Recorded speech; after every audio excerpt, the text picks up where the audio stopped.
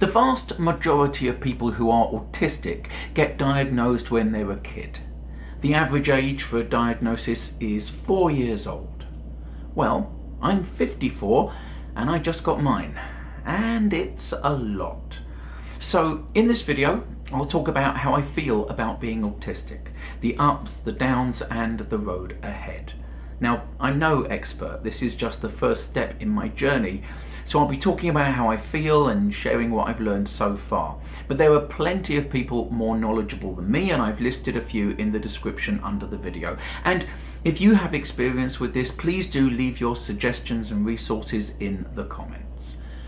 Okay, so I've always felt different. Not in the I'm a special shining talent kind of way, but more in the there's some things that everyone else seems to understand that confuse me, and other things that I understand really, really, really deeply that nobody else seems to care about, and also I'd really rather always be in a quiet, dark room kind of way. Over the last few years I started reading about autism, and the more I read, the more some of the things I was reading seemed to apply pretty strongly to me. It's really odd and really not fun reading a list of key aspects of what you thought were parts of your unique personality listed as traits of a disability. It's fucking horrible, actually. It's like a big part of your soul has been relabeled as something medical rather than something deeply personal. Or at least that's what it felt like before I started learning a little more about autism, about what it is, about what I am. At first, whenever the word disability was used, I flinched. Perhaps I just didn't want that label, but also I didn't feel like it quite fit. But as Dr. Devon Price says in his book Unmasking Autism, we are disabled, robbed of empowerment and agency in a world that is not built for us. It's true of all disabilities, of course, that one of the central reasons why, and I'm going to use an academic term here, why it sucks to be disabled, is because most people aren't, and the world is made by and for most people.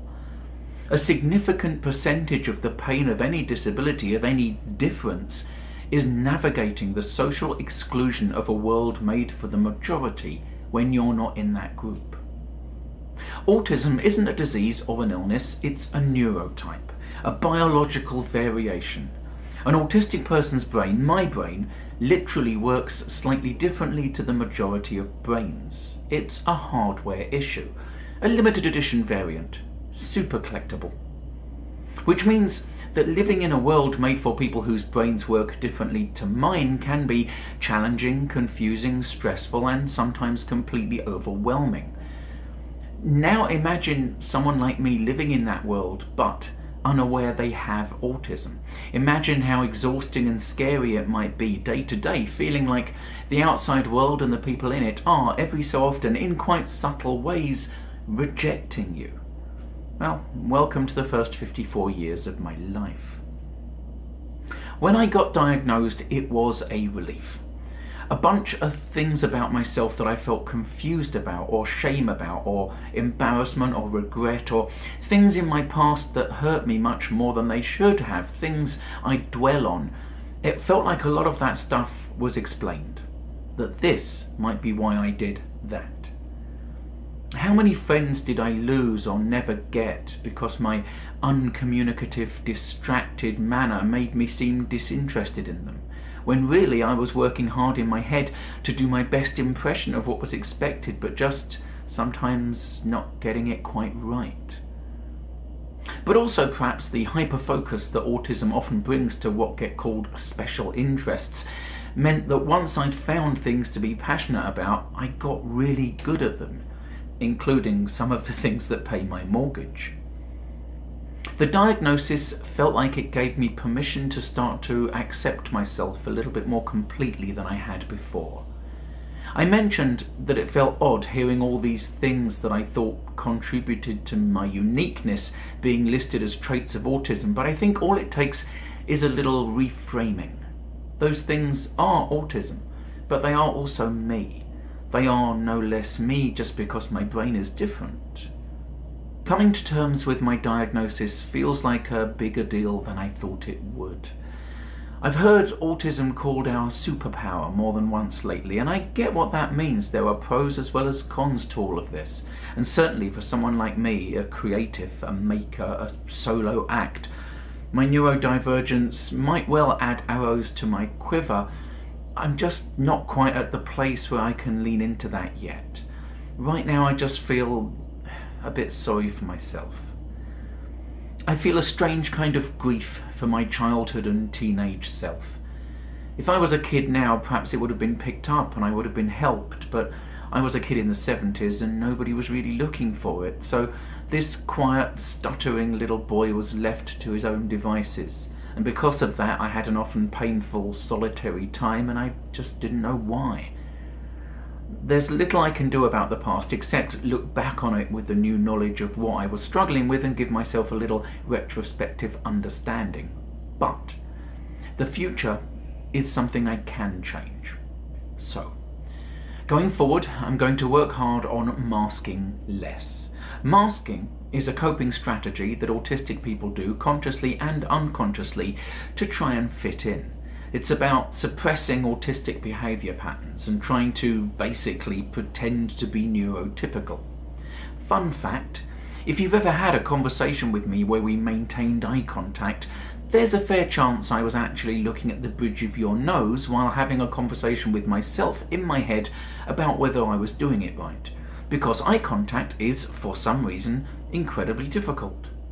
Masking is about rehearsing how to behave normally so you don't appear too odd, about planning basic social interactions, about suppressing the little weirdsies that bring you comfort, and it's fucking exhausting.